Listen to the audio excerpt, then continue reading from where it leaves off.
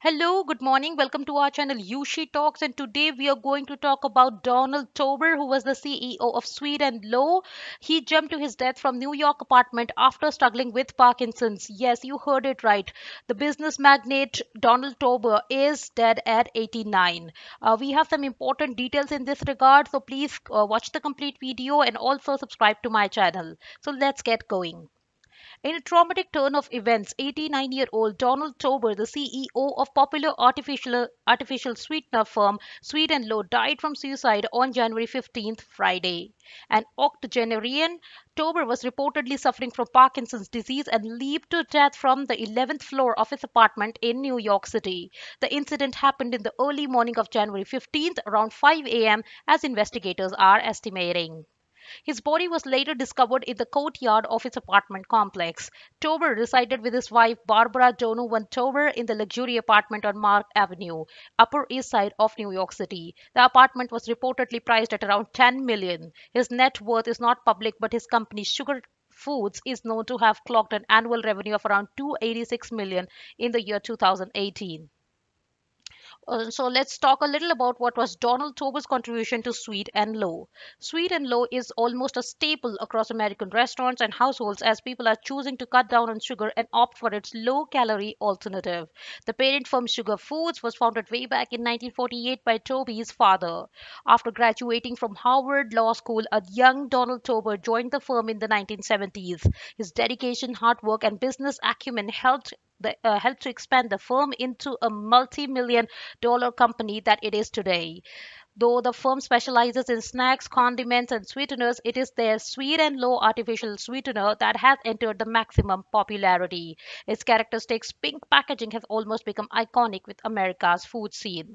Though Sugar Foods do not distribute Sweet and Low any longer, it is still one of the leaders in food production in USA. Donald Tober was a man who can be contributed to having single-handedly lifted Sweet and Low to its peak popularity. He also served as a chairman at the Culinary Institute of America. He was beloved, well respected in his professional domain. So, who is Donald Tober's wife, Barbara? In personal life, Tober was married to journalist and editor Barbara Donovan Tober for 47 years in 1973. The couple was known to be have a happy relationship with who regularly engaged in philanthropic activities. They regularly donated to the Metropolitan Museum of Art, Lincoln Center, and the Juilliard School.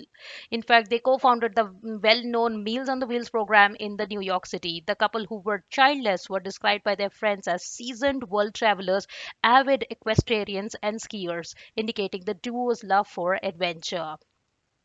Remembering his memory after his tragic demise, Steve Odell, president of Sugar Foods, told us that Donald is sweet and low. Donald left us with 8 words, as we may live with them every day. The first 2 words are be prepared. The second is show up. The third two are on time. And the last two are follow through. So if we sum it all, he meant be prepared, show up, on time, and follow through.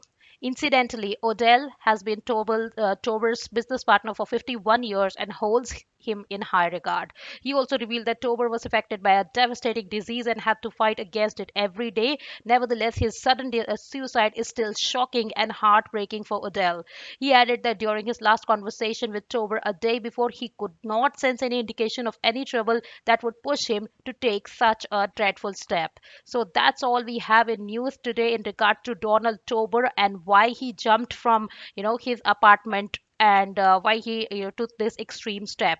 So keep watching this space for more details and also subscribe to my channel. Thank you for watching me so far and you have a wonderful day ahead. Bye bye.